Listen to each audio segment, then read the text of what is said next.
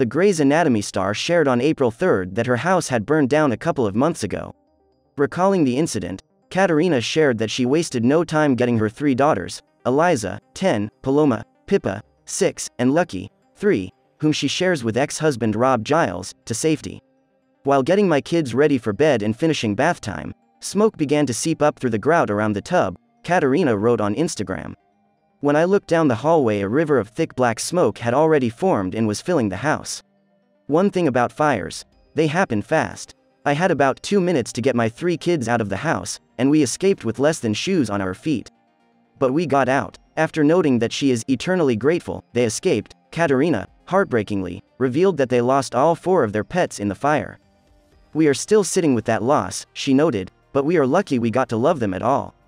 Caterina, who plays Drive, Amelia Shepherd on the ABC drama, added that she decided to share the story to give thanks to those who showed her and her family support amid a difficult experience, including her neighbor, firefighters and investigators. She didn't share the cause of the flames.